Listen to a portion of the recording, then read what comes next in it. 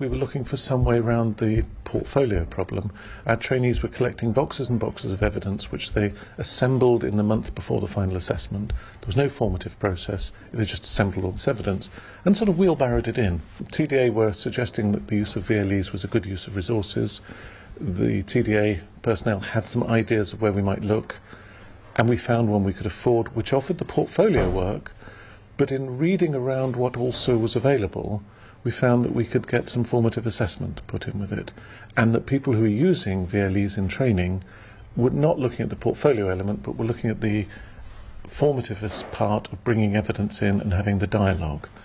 So we brought it in, and we've been learning ever since. I'm surprised how well they've done so far, given that when we ran the training, we only just about knew how to use it ourselves.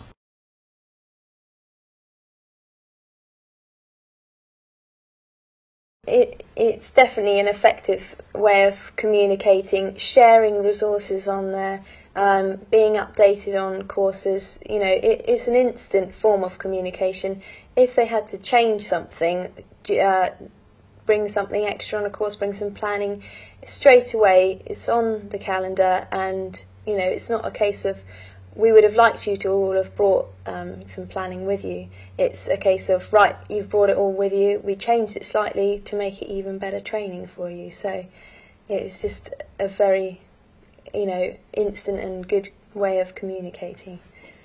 We've quite often shared resources at our meetings and shown each other how to use them. It's been really good.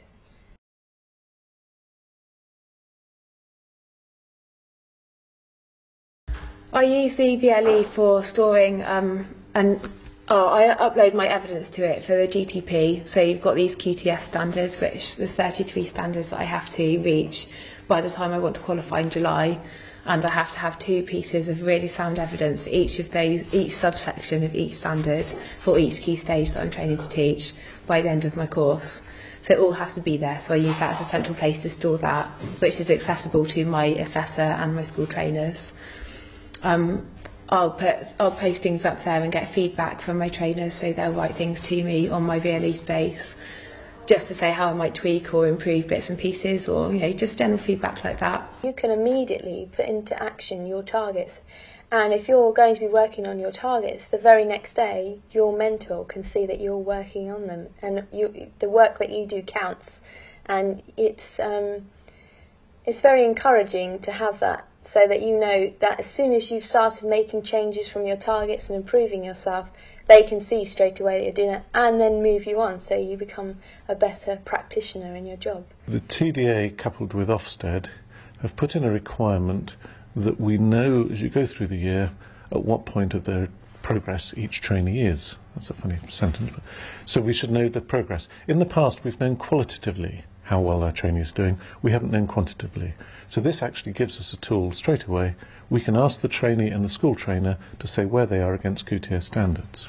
You can personalise your own learning. It's down to you to do it, which is good, because it doesn't mean you're waiting for somebody else to do it. So I can go on there, assess myself, see what I need to do, and then do an overview of it. So I can instantly see, oh, that area I need to actually go and work on that one. That I'm doing quite well at. I'm pleased about that. And you know, it's tailored for us.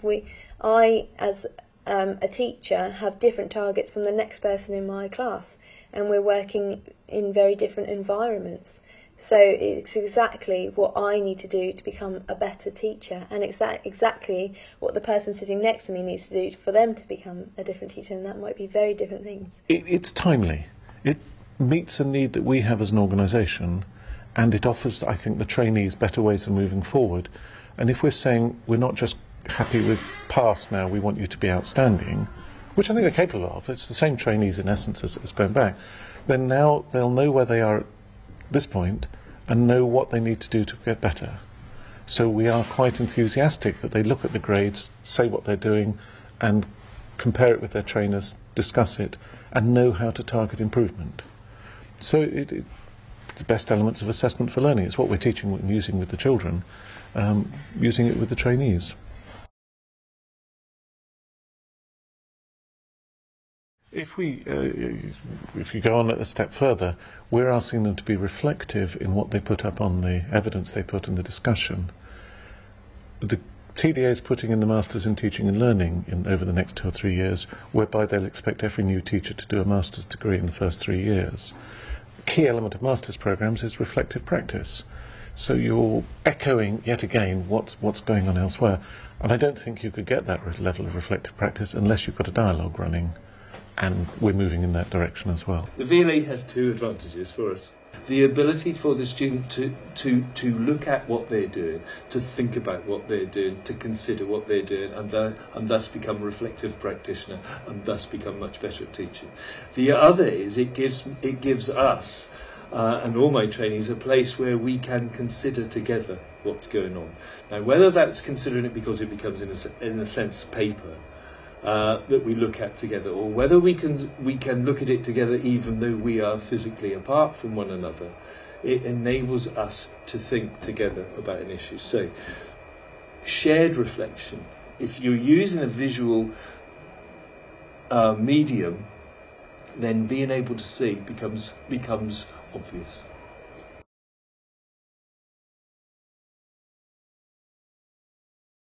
You can identify other GTPs as mentors on your VLE space, so that then they have access to everything that you put on. So it's good to get feedback between each other like that. I think it's a really nice idea. I don't do it so much, but it's because I'm so busy. But when I do have these conversations with other people, it is good.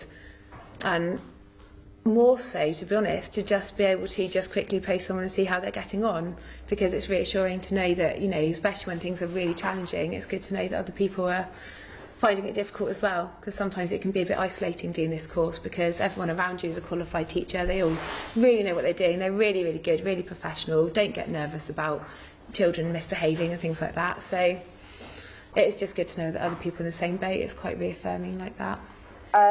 There's three of us that are dance and drama, and one that's English, that have sort of built up our own support network. We've added each other as mentors on VLE, so that we can see each other's CPD activities. We also, 3 of us being drama and English. Drama is part of the English curriculum.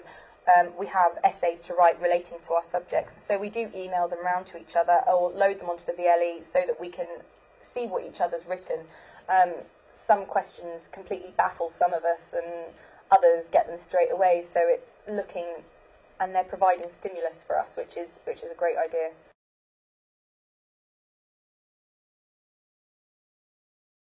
The first sessions of training, we had the company in to do the training. Then we tried to do our training ourselves. But what we were training people on was how to switch it on, how to find your way around it. It's then a whole term later, 6 months later, that you realise that what you actually want to do is give people training and support in what they should be doing with it. And we're just at that stage now. So training will start next month. Training is too hard a word, but how you can use it to best effect. And that's, if you like, the next stage. So subsequent cohorts of trainees will come into an organisation that's more experienced. And we're facing the issue, we've got the first round of assessments coming up in a few months' time. We've never assessed trainees without a portfolio.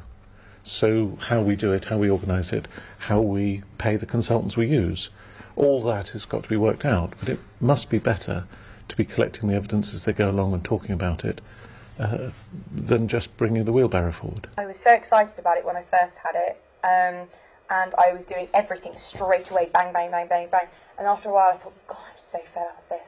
And I left it for 2 weeks. I still had my handwritten notes, but I thought I just couldn't be bothered at the end of the day, after writing lesson plans after lesson plan, to go and load more up onto the VLE. But it's still there when you get over your phase of having to do it over and over again, and it becomes natural now. So I know when I've done something, I load it up. And it's really handy, because we have to pass all these QTS standards, to be able to just load our evidence on straight away and leave it there and not have to worry about trying to find it again on our computer somewhere. It's great.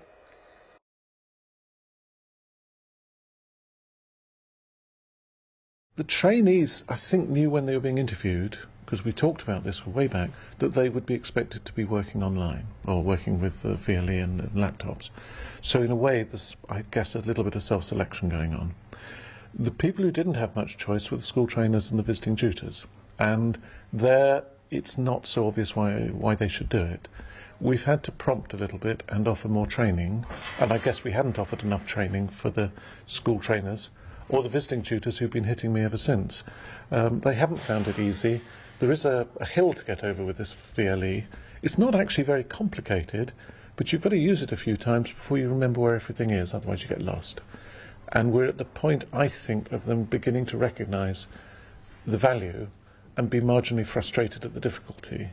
And I suspect by the summer we will have a more willing workforce. But the school trainer and the visiting tutors, if they use it once every 3 months, I'd like them to use it once a month, but if they use it once every 3 months, they forget the instructions, forget the bits and pieces. But the trainees have found it much easier to use, probably because they're using it once a week. We put all our resources on it as well, so if they want a new lesson observation form, or they want books, or this, that or the other, they're all on there, so they've had to learn that.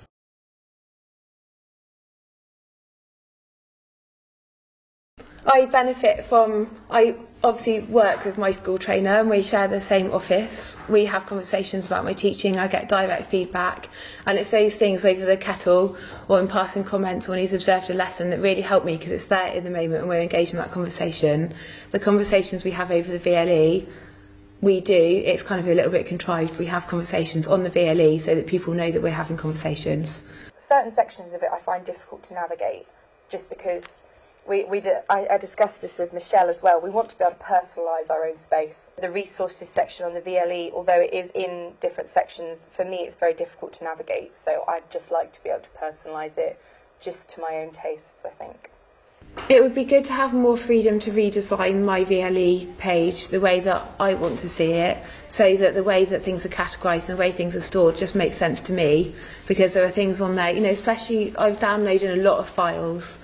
That's one thing. There's a big bulk of things on there for me, because it will be sketchbook pages, so there's 25 pupils in a class, so that's 25 bits of paper if I wanted to look at a whole class to evidence my marking or something like that.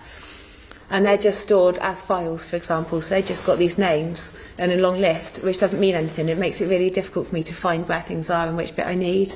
So say to have the facilities to have those as thumbnails instead of text would lead me to it. There's just little things like that. So, in essence, it's really easy to use and it's really good and it makes sense. But there's just a few little cosmetic things like that I think I would change so that it just made a little bit more sense to me.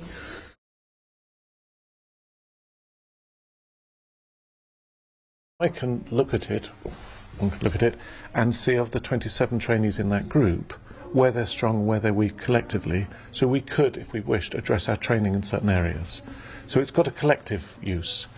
It also means the assessment part at the end can be looked at several days beforehand, or our awards panel, which is like a university moderation group or whatever, if it's held in a room which has got internet access, can look at all the trainees' folders. So it's opened up avenues we didn't realise. Some of them, like the one, how much dialogue does the trainer need to put on and the trainee put there, and at the moment it might be contrived at places where we're asking them to go on, we need to find the balance. And it may be a different balance for different pairs between trainee and trainer. How many trainers go on is another question. We started with one with each trainee and one visiting tutor, but then schools' ITE coordinators wanted to be on there so they could see what the trainers were doing. And then somebody said, I wanted a tutor, and then I go to a second school and I want one there. And so there's an element of how much we can push the goodwill of the company to give us more sites and more sites. All this we need to learn. We've yet to have any NQTs. They start probably in April, the first ones, and then NQT will go into a school as a newly qualified teacher with a year's programme. If the school doesn't have anybody on the VLE, they won't be able to use it. So we've got to take it further into the school use, all of which will be a learning curve. But I noticed the TDA has changed and written to us only today or yesterday.